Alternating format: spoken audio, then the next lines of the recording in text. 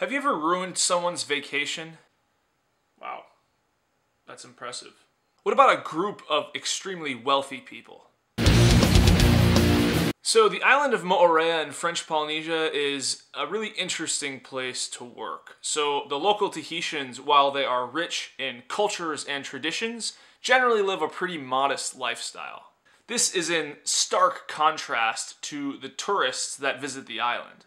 We're talking some of the wealthiest of the wealthy people that sail in on their yachts or they show up and hang in the resorts on the island. So the social climate is pretty odd. You have the economically modest Tahitians, the extremely wealthy tourists, and then in the middle you have this ragtag scruffy group of scientists.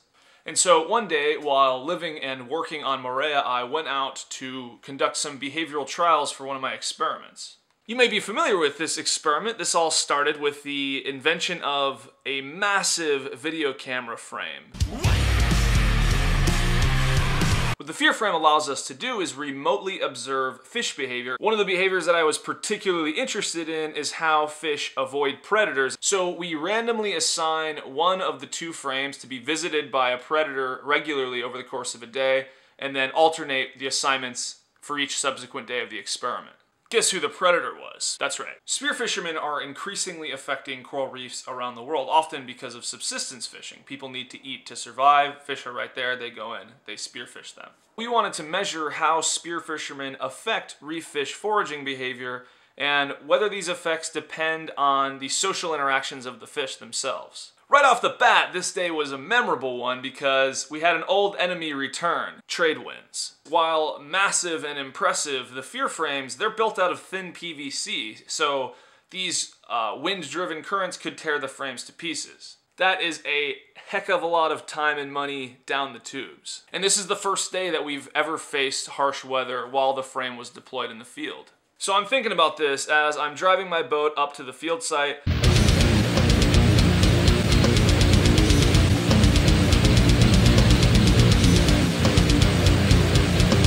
I throw anchor next to where I know the frame is, and I jump in to see what the damage is. Now, there was some damage. One of the top crossbars of the frame had snapped because of the current.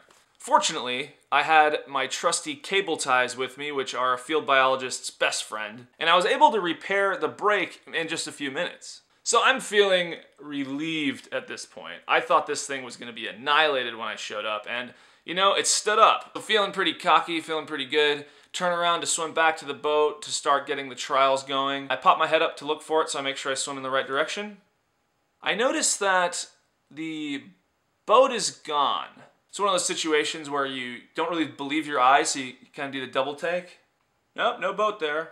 After a couple of seconds of shock, I turn downwind to see where the boat might have gone, and sure enough, it is being blown rapidly directly toward the Hilton Resort. The Hilton Resort is one of the most swanky resorts on the island, and the waterfront bungalows where my boat is headed, they run about $800 a night.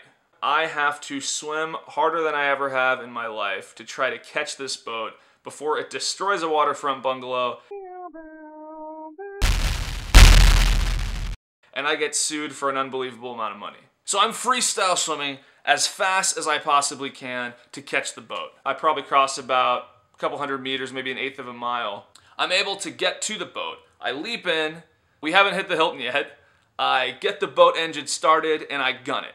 Now I'm heading back to where I know the fear frame is. The trouble is I don't know exactly where the boat was anchored, so I have to drive the boat up to where I think the anchor might be and then jump out to look for it. Of course, I can't have the boat get blown away while I'm swimming around, so I just grab a bit of line that was in the boat, I tie it off, and I jump out. So I'm holding onto the boat as it's getting violently jerked by the wind. So I'm swimming, getting yanked back, swimming, getting yanked back. All the while, I'm trying desperately to get a visual on this anchor. I've got to reattach this anchor to the boat, otherwise I have to scrap the whole day of research. So I swim around, I cannot find it. I jump back into the boat, I pick a new spot, jump back in, again, feverishly, looking around for the anchor. Where is this thing? As I get yanked back. Finally, I spot the anchor. Amazingly, I realized that it was actually the anchor chain itself that had snapped. So now I have to gather up this heavy anchor while I'm holding onto the boat in one hand, which is yanking me back. Pick up the anchor and throw it back into the boat. While I'm reattaching the anchor to the line, we are rapidly drifting back toward the Hilton. I get the knot tied in time to get the boat engine going again, avoid smacking into the Hilton. I drive back to the site. I throw the anchor, hoping that my knot is gonna hold. The boat seems to be holding on tight. It looks like I just barely am gonna be able to start my behavioral trials on time. I think I burned about 10 to 20,000 calories. I will always wonder what would have happened if I didn't catch the boat in time and it demolished one of those waterfront bungalows.